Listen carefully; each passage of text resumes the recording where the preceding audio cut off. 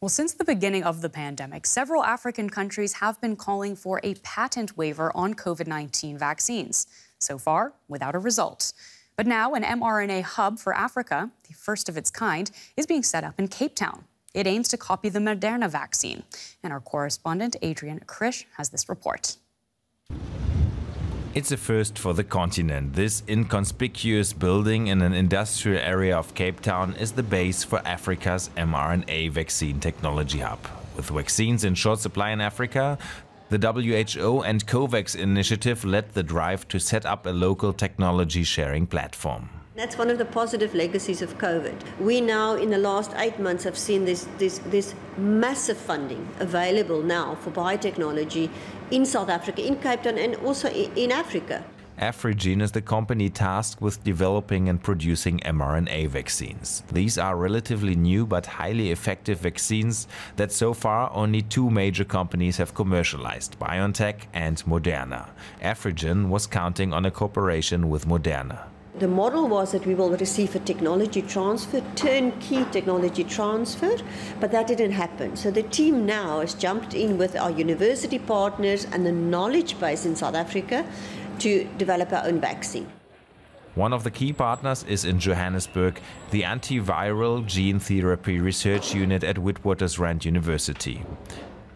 They've been working on mRNA technology since 2015 as one of the only research units on the continent. They are now sharing their skills and knowledge with Afrigen.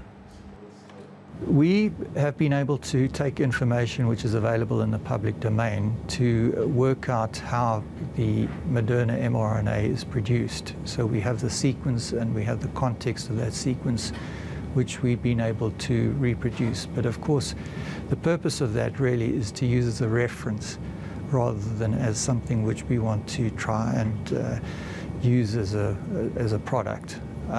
So we would like to develop our own ideas, and we are in fact doing that already, and compare that to the Moderna vaccine. Back in Cape Town, Pietro Terblanche is still hoping Moderna comes on board, as this would speed up the process. Moderna has announced a patent waiver while the pandemic is still ongoing, but afterwards no commercialization will be possible without its approval. We would like to have a voluntary license to be able to transfer this technology to other low and middle income countries to use the platform for other vaccines, HIV, TB, Ebola, flu. This hub and the capacity and the capability we're building here is beyond COVID. So this in fact is part of a strategy from Africa to produce 60% of our vaccines by 2040. So this is part of building an industry. Today, most vaccines used on the continent are imported. Afrigen and its partners aim to bring the first homegrown product to market within 3 years. And now I'd like to bring in Candice Sahoma. She is an Access Campaign Officer for Doctors Without Borders, and she joins us now from Johannesburg. A very warm welcome to the show. Candice, how optimistic are you that an African-developed mRNA vaccine would make COVID-19 shots more available across the continent?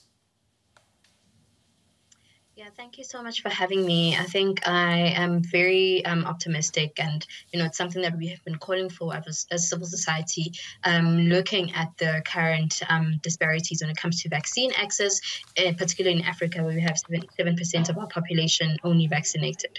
Having a broader manufacturing of these vaccines would enable access. It would, enable, as you might know, that an issue that we encounter in Africa in particular is an issue around supply, and broadening manufacturing would enable Africa to be able to be more independent and supply its countries or its people to get vaccinated. Now, they're still working on this project, but time is of the essence in this pandemic. Would it not make more sense to change patent laws forcing big pharmaceutical firms to actually allow African companies to produce more of their vaccines? Yeah, and I think it's, as you mentioned, like time is of the essence, and it would make so much of a difference if we had this TRIPS waiver. As you know, that South Africa and India have actually proposed a waiver on patents on all COVID-19 medical tools. It would actually save us more time, as it would expedite the process of sharing this technology with all the respective capable manufacturers, and also knowing that we do have capable manufacturers in the continent. MSF has done analysis looking at capability in Africa of companies that can manufacture mRNA vaccine technology.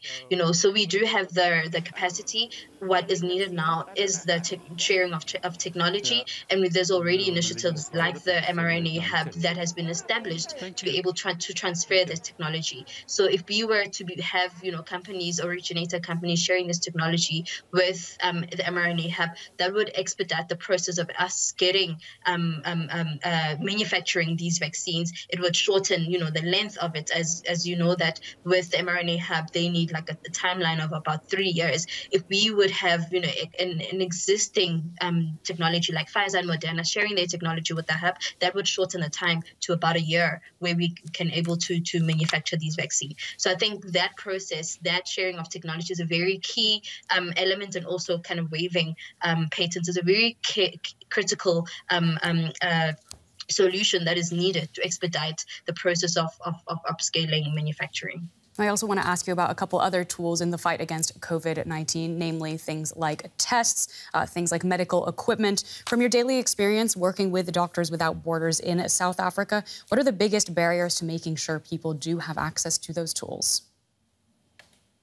Yeah, and I think it's similarly, I mean, even earlier in the pandemic, we experienced a lot of, shortages when it comes to accessing these medical tools like testing tools. So, and as you know, that we also recently encountered export bans, or rather travel bans, which has unfortunately is also kind of affecting even our operations, where we are anticipating to get, testing tools from other parts of the world.